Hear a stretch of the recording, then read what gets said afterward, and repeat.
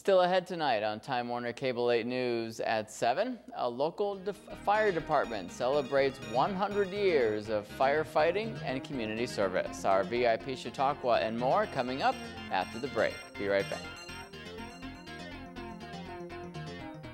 Time now for our VIP Chautauqua with Cable 8's James Reed. And tonight, we introduce you to the historian for the Jamestown Fire Department as they get ready to celebrate a century of service. This very day is the 100th anniversary of the creation of the Career Professional Fire Department in the city. I quoted that birth as being born out of chaos. The fire department today actually grew out of a conflagration that happened on the corner of 3rd and Cherry 101 years ago. That fire burned for 3 days, consumed or severely damaged 4 square city blocks, killed 2 firefighters in the city, and directly was responsible as a catalyst for us segueing into a fully professional fire department. We're going to have an old-fashioned fireman's ball at the Hotel Jamestown for our ex-members, their families, the current members, to just celebrate our 100th anniversary of our career. We've had a lot of tragedies over that 100 years, but once in a while we get the opportunity to celebrate.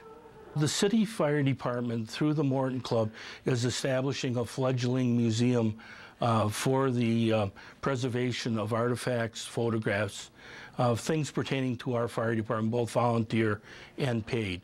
We're also hoping that if anyone's out there, if their grandfather, great-grandfather, or father were either on the volunteers or the paid fire department, and they find these artifacts in attics or back rooms, please donate them to the fire department through the Morton Club instead of chucking them.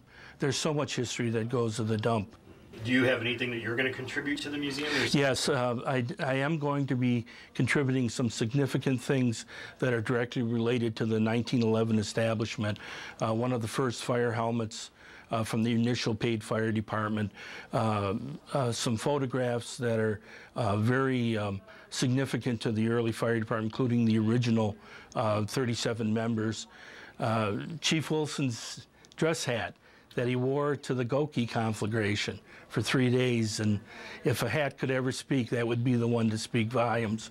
Many other items, a lot of significant things that I think people appreciate long after I'm no longer around.